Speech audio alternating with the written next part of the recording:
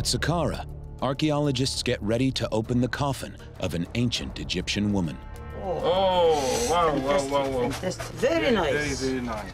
The team is finally face to face with a woman who lived 2.5 millennia ago. Muhammad thinks there is something unusual about the woman's body. The mummy has a mysterious-looking bump. So maybe this woman, when she died, she was pregnant. Excavation director Dr. Mustafa Waziri will use an X-ray machine to try to find out one way or the other.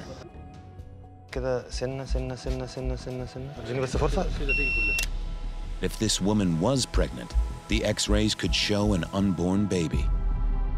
Instead, they reveal her hands. This young woman was not pregnant. The bump is formed by her hands, lying twisted across her stomach. It's an unusual pose. Normally, a mummy's hands were arranged by the sides or across the chest. But this woman's hands appear to be unnaturally contorted.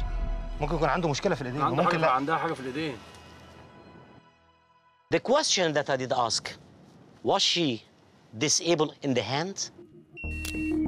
They take more X-rays to search for other physical deformities. بص الباكبون في little bit move ها؟ ما أيوة دي اللي جت كده. We have seen the backbone. It's not straight. This condition looks like a sideways curvature of the spine, known as scoliosis. Severe scoliosis can reduce the amount of space in the chest and impair the lungs. So this young woman may have had real difficulty breathing. X-rays reveal even more health problems.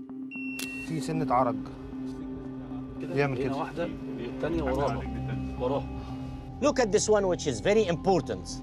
We can see that there is one shorter than the other. Look soon. I can see something here. It seems that the small broken part of the patella of the bone. Uneven legs, damaged knees, and a curved spine could be the result of a serious and painful illness like polio. The X-rays reveal that this wealthy young woman had several incurable health problems that may have been terminal. The team now has a clearer picture of how she died. So, what was her life like? At the time, physical ailments could mean a painful existence, but not one lived in the shadows. The Egyptians often represented conditions such as blindness or deformities in their artwork. From the famous boy pharaoh Tutankhamun, who had a limp, to high-ranking officials like Seneb, who lived around 2500 BC and was a person with dwarfism.